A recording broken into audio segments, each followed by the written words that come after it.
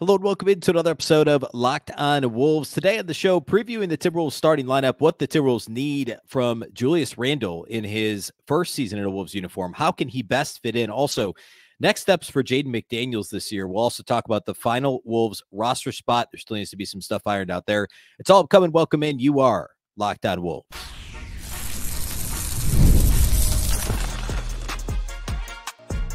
You are Locked On Timberwolves, your daily Minnesota Timberwolves podcast. Part of the Locked On Podcast Network, your team every day.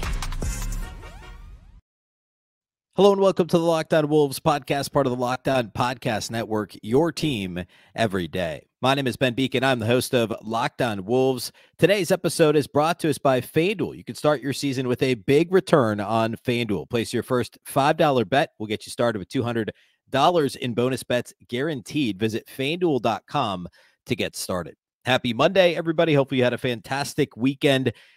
Tomorrow is the day.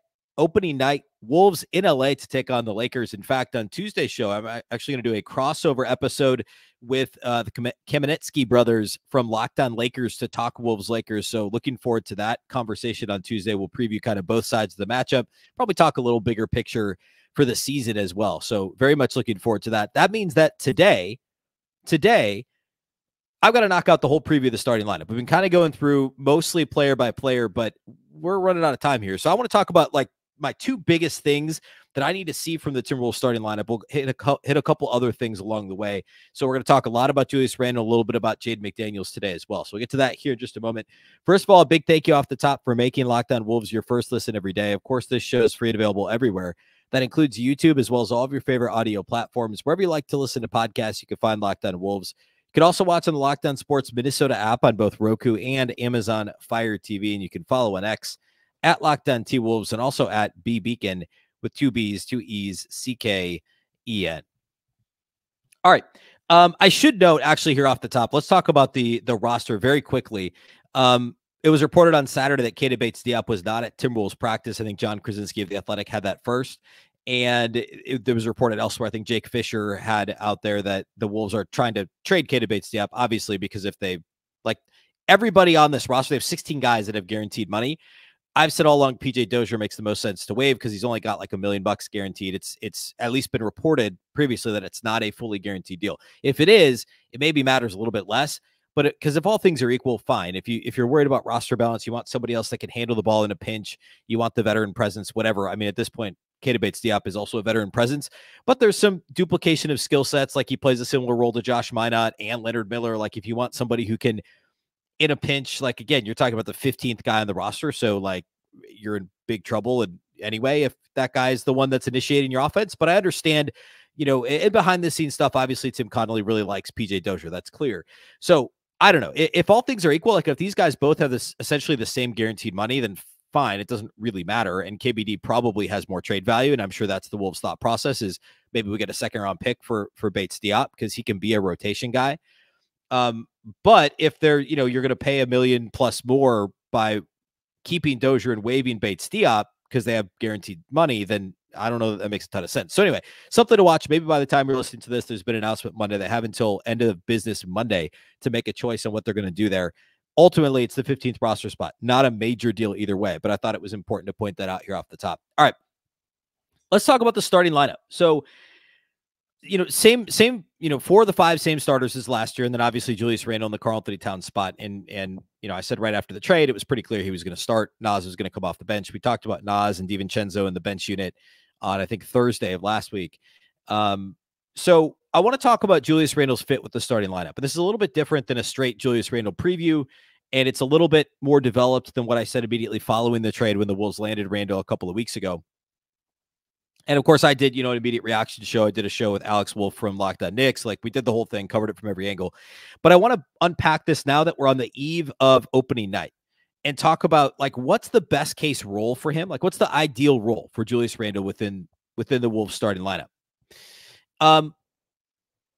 I think there's a couple angles. Like I want to talk about defense, but we have to start with offense.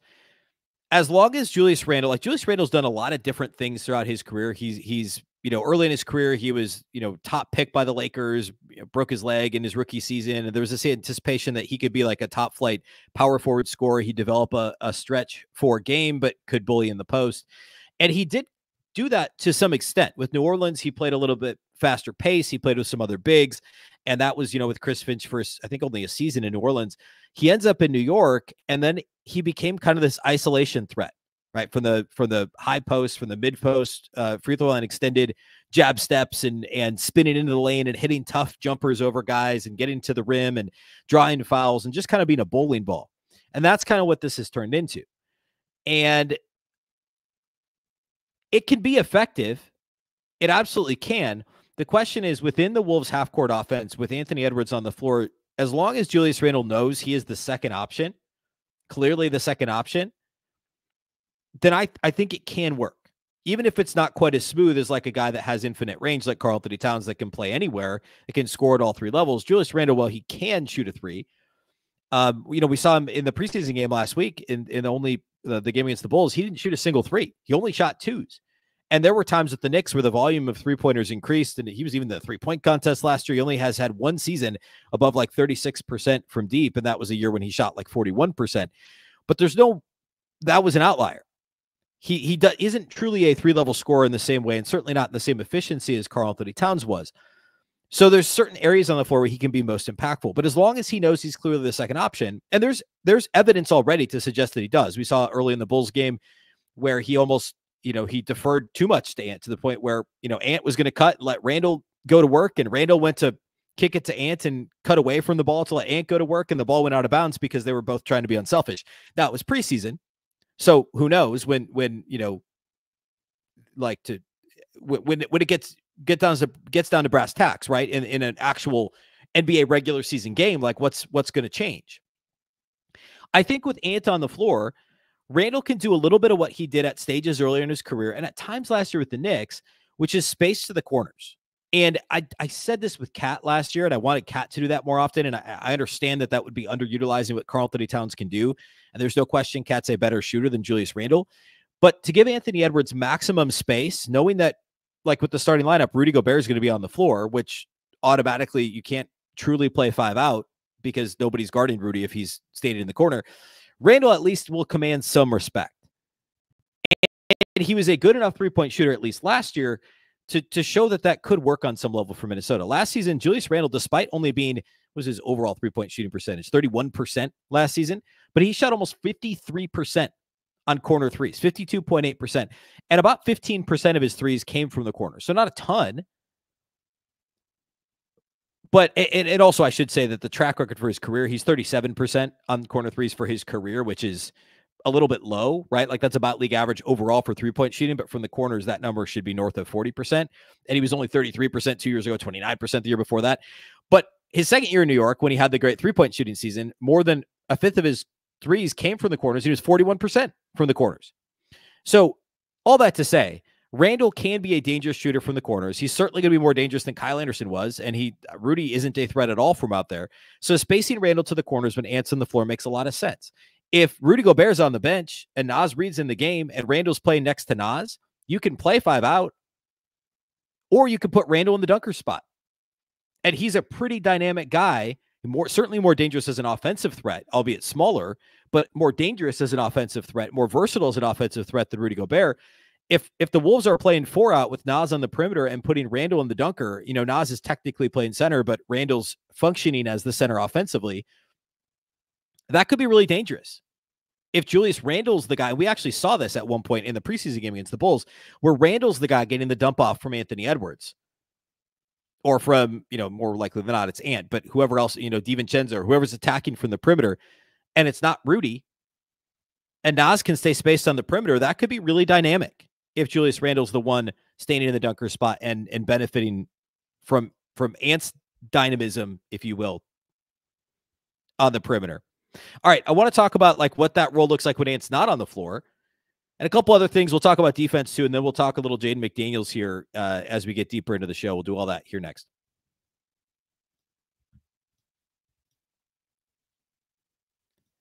Today's episode of Locked On Wolves is sponsored by BetterHelp. What's something that scares you? Think about it. think about a fear, no matter how big or small it might be. I mean, it's that time of year where, of course, Halloween lets us have fun with what scares us. It seems, corny. We're 10 days away from Halloween. But what about the fears that don't involve zombies and ghosts and everything else that comes with this time of, the start of the holiday season? Therapy can be a great tool for facing your fears and finding ways to overcome them. Genuine fears, because sometimes the scariest thing is not facing our fears in the first place, and you hold yourself back. You don't give yourself a chance to overcome whatever those fears might be. If you're thinking about starting therapy, consider giving BetterHelp a try.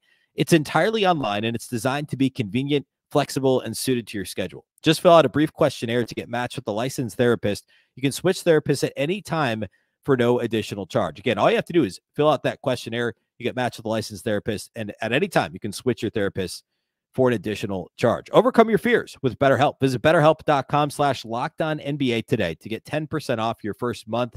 That's BetterHelp, HELP.com/LockedOnNBA.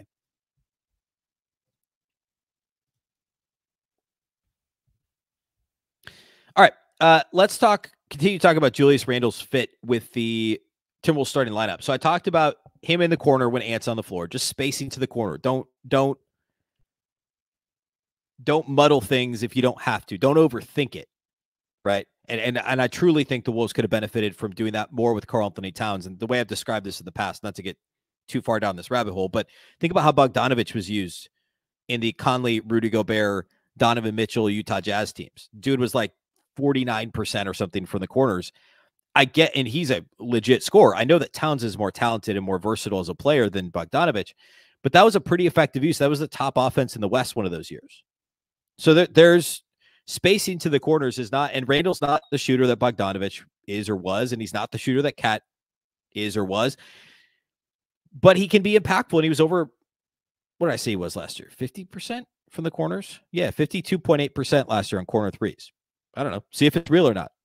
Try putting him in the corners. If Rudy's not on the floor, put him in the dunker.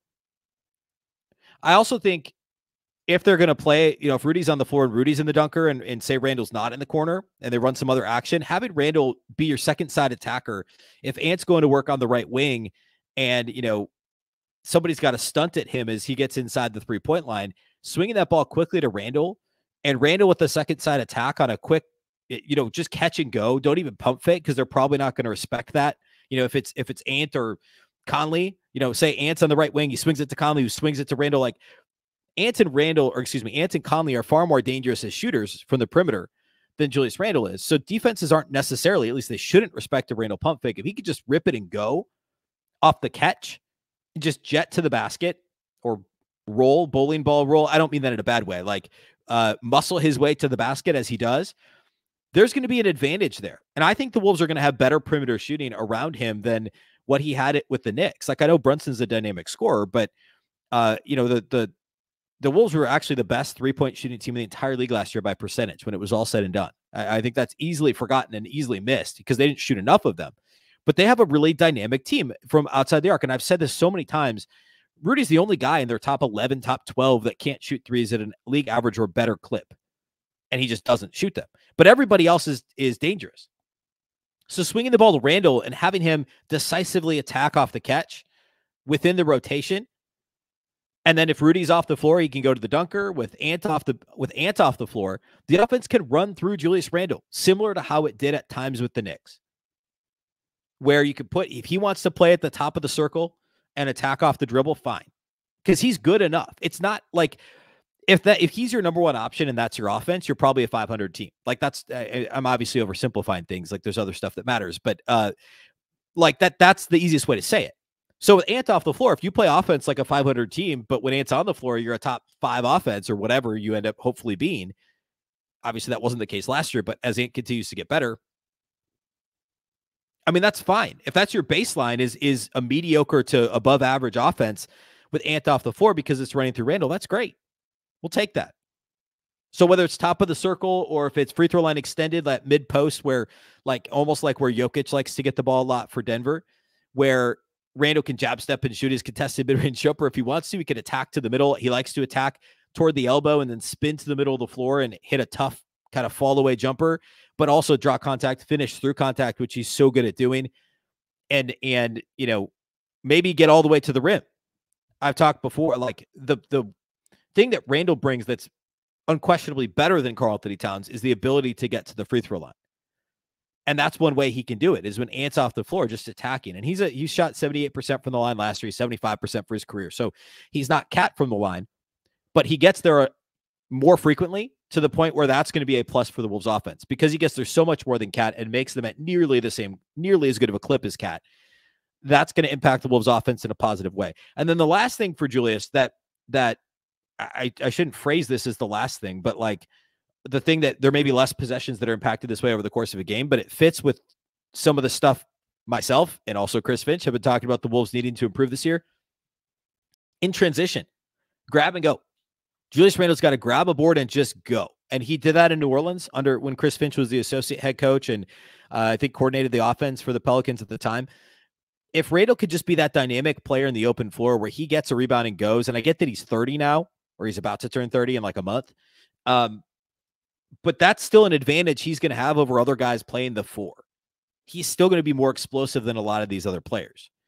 So if he can, in transition, which is an area the Wolves have left possessions on the floor. And I don't want to go too deep down this path either. I've talked about this plenty, but the Timberwolves run enough off of steals and they force enough turnovers and they jump passing lanes. They do a good job with deflections, but they don't run off defensive rebounds. They were dead last in the entire league last year in running off of defensive rebounds. And I'm not saying they should run every time, but like when Rudy's off the floor, if it's Randle and Nas out there, make it a track meet.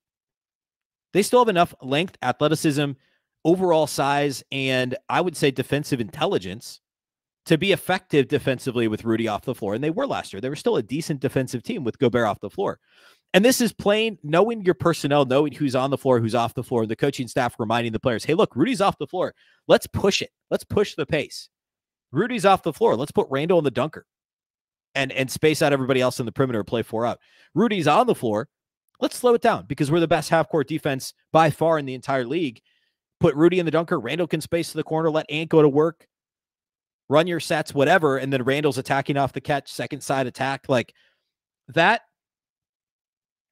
There's so much flexibility. There's so many options here with this team. And that was the case with Cat too. And I some of these things were also true last year, and I just don't think they did a good enough job. But Randle's going to be better at catching and going in transition, at rebounding and going in transition than Cat was. Cat was a bit frenetic. The defensive rebounding, I thought, took a bit of a downturn the last couple of years. Obviously, he was further away from the rim more frequently than he had been when he played center, of course. But I think that's one of the areas Randle's very good at. And the Wolves need to do better at as a team. And I'm not saying that not having Cat will make it easier to do better. I just think it's more of a focus of the coaching staff now to impart this on the players. Like, hey, we're leaving some easy buckets on the table by not pushing in transition. And free throw rate. And the Wolves are a great three-point shooting team. What's the best way to get open threes and to get to the line? It's transition. It's going against a defense that is not set, that's backpedaling, that's trying to recover. And the Wolves have the personnel to be successful doing just that. My last point on Julius Randle before we shift gears, talk a bit of Jaden here toward the end of the show, is defensively. They need Julius Randle to do basically what Karl-Anthony Towns did defensively last year. And this is, I think, going to be a bit tricky because Cat sacrificed last year. Cat had been seen as a negative defender for most of his career, and for a good chunk of the time, that was true. He was not and is not a rim protector, at least not in the traditional sense. He got some blocks here and there, but that wasn't what he was. He wasn't good in drop coverage in the Ryan Saunders, David Vanterpool scheme. That did not work. But when Chris Finch installed a blitzing scheme, playing at the level and being even more aggressive than that on the perimeter scheme, Karl-Anthony Towns, I would say, eventually flourished last year. And a couple of years ago, he was really good in that scheme. And they could drop when Rudy was in the action. They could do other stuff when Cat was in the action. And it worked out really well. But I brought this up so many times. Cat was awesome guarding Kevin Durant in round 1 last year. He was awesome guarding Nikola Jokic in round 2 last year. And he wasn't as impactful defensively in round 3 because mismatches can exploit Karl-Anthony Towns. He struggles to guard guys with a mismatch. Well, Julius Randle's going to be better against mismatches, but will he be better straight up? Will he buy into the team concept? We've seen both things throughout Julius Randle's career. He's had seasons where he's been a plus defender, and I thought better than maybe what Karl-Anthony Towns was last year because he's so switchable. He's better with lateral quickness. He has a similar base, even stronger like base strength, core strength than Karl-Anthony Towns. But other times he just looks kind of lazy defensively. And I thought that was pretty eradicated from Cat's game last year for the most part. Like, Cat had moments, sure, But who doesn't, first of all? Second of all, I thought he was really bought in. When he was in drop coverage and he was the rim protector, he would just kind of throw his hands up and do the thing where he was a half step late, tried to block the shot, kind of, but it was really more just to look like he tried. That didn't happen last year from Karl-Anthony Towns. Randle will do stuff like that sometimes. He'll have those off-ball space cadet type moments, and like Ant will do that too. You can't have multiple guys doing that if you're going to be the best defense in the league. And if you don't leave yourself much offensive margin for error, you have to still be a really good defense. So that's something to keep an eye on, is what's Julius Randle going to provide defensively for the Wolves? Will he be able to do at minimum what Karl-Anthony Towns did last year? All right, let's close the show by talking about Jaden McDaniels, what we need to see from him this season and his fit within the starting lineup. We'll do that here next.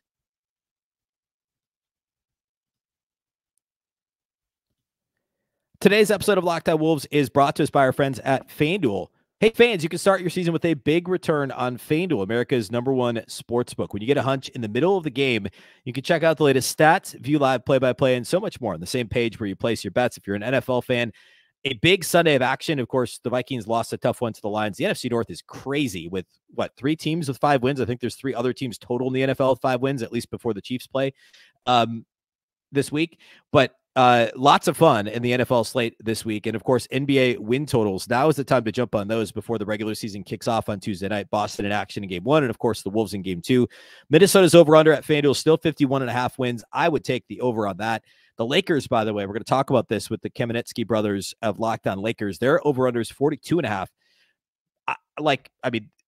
That feels about right. They're supposed to feel about right. That's a tough one for me. I probably take a slight under with the Lakers this year. We'll see. JJ Redick's first year coaching. The roster mostly looking the same as it did last year. So go check out the win totals over at FanDuel as well. You can get started with $200 in bonus bets guaranteed when you place your first $5 bet. Again, place a $5 bet. Your first one, get $200 in bonus bets guaranteed over at FanDuel. That's FanDuel.com.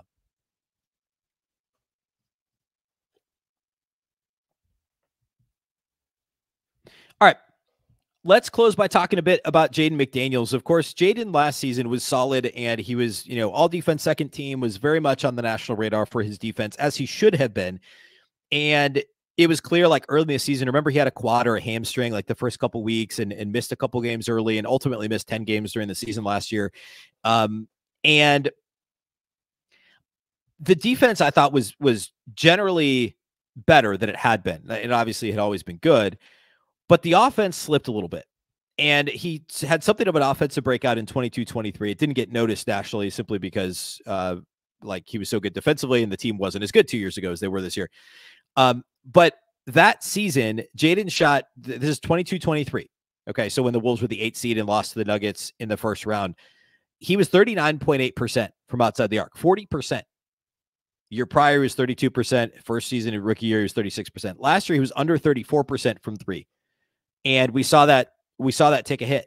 The other thing is I thought he looked a little bit less decisive. And I think maybe that kind of manifested after he got off the tough start shooting and was a little less confident in the 3-point shot.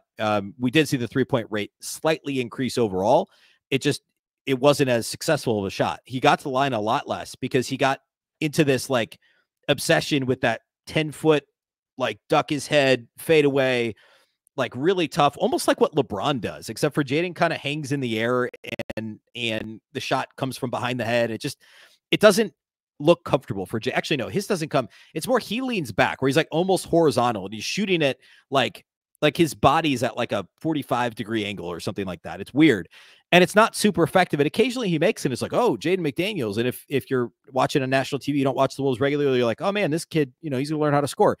That's not what the Wolves want him doing. He needs to be more decisive with either catch and shoot, pump fake and get to the rim, or create for somebody else in between, instead of these in the middle jumpers or the hesitation on the 3-point shot. That's what I would wish for from Jaden in this season. Number one is just more decisiveness. And I do think the 3-point percentage is going to come up. I don't know that he's a 40% 3-point shooter, but I think he's better than 34%. I think he showed enough touch to do that. I think it's more a confidence thing than anything else. And again, got off to the tough start last year, and I think it ate away at that confidence.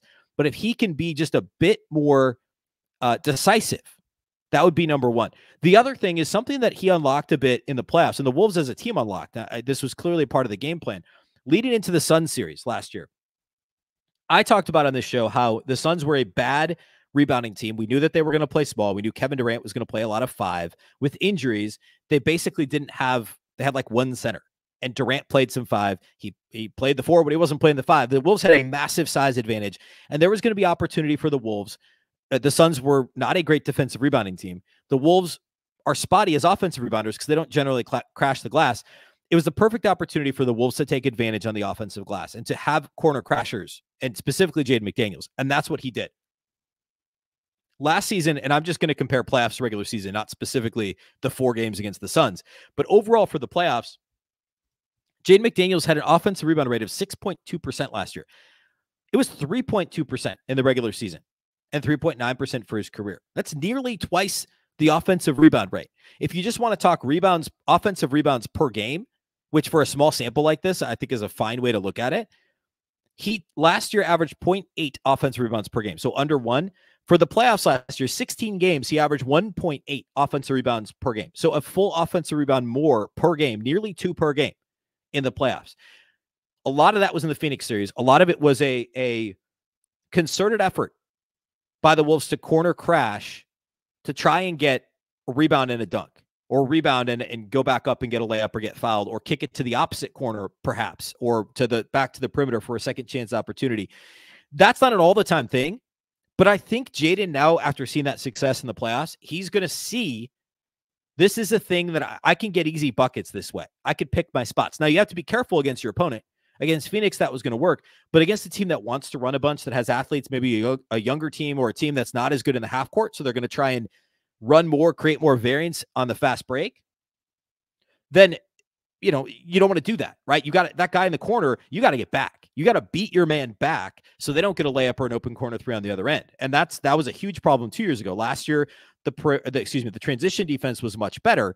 And it was the concerted effort of like, hey, we're not going to crash the glass. We're going to recover. We're going to contest, or we're going to, once we shoot, we're not going to linger. We're not going to do the Andrew Wiggins float in the middle, not crash the offensive glass or not get back. We're just going to get back.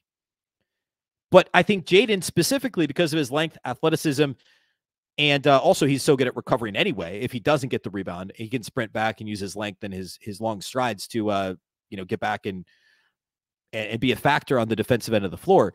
But there's opportunities for Jaden to get an easy bucket a game, a cheap bucket a game, by crashing from the corners. Again, it won't be all the time, but it's something that they could pick their spots with, and he could be really effective. So decisiveness, which I think will lead to more free throw attempts, which dipped last year for him, more open 3-point attempts, and a better 3-point percentage, and offensive rebounding for Jaden McDaniels will go a long way. I don't have anything else to say about Ant. I've talked a lot about Ant this offseason. It's been a big Ant offseason for good reason. Mike Conley, we've talked about, like, if he could just keep shooting threes and they can get him some more rest here and there during the season, he'll be just fine. Like, obviously he wore down last year. As a one-on-one defender, he's not as effective as he once was, not even close. But he's still a good team defender and can still be the straw that stirs the drink for the Wolves. So nothing else to say there. We talked about Randle. And Rudy, same deal. Like, Rudy's going to be the same guy offensively for the Wolves. So still, I think the Wolves very likely could have the best top 8 of any team in the NBA. Almost certainly top 7. You could put Nikhil up against any other top 8, 8th player to rotation anywhere. I think we could have a real conversation. But overall, the top 8 for the Wolves is fantastic. All right, Tuesday, we're going to do a preview. I'll do a little bit of my own stuff, but most of the show will be a crossover between myself and the Kamenetsky brothers of Locked On Lakers. They do an awesome job. We'll be previewing Wolves-Lakers on Tuesday night. So we'll talk a bit about that, around the crossover portion of the show Tuesday. We'll do the post-game pod on Wednesday. The YouTube will probably post, well, I suppose it will be Wednesday morning because it's like a 9 p.m. tip Central. So early Wednesday, you'll get an episode, the post-game pod following Wolves-Lakers on Tuesday night. A big thank you for making Locked On Wolves your first listen every single day. Of course, this show is free and available everywhere. That includes YouTube, as well as all of your favorite audio platforms. Wherever you like to listen to podcasts, you can find Locked On Wolves. You can also watch on the Locked On Sports Minnesota app on both Roku and Amazon Fire TV, and you can follow on X at Locked On T-Wolves, and also at Beecken with 2 B's, 2 E's, CKEN. Of course, for your second listen, you could go check out Locked On Fantasy Basketball. You can become a fantasy basketball expert and get the edge over your league mates with daily tips from Josh Lloyd. Find Locked On Fantasy Basketball on YouTube or wherever you listen to podcasts. Once again, I'm Ben Beecken. This is the Locked On Wolves podcast, and we'll catch you next time.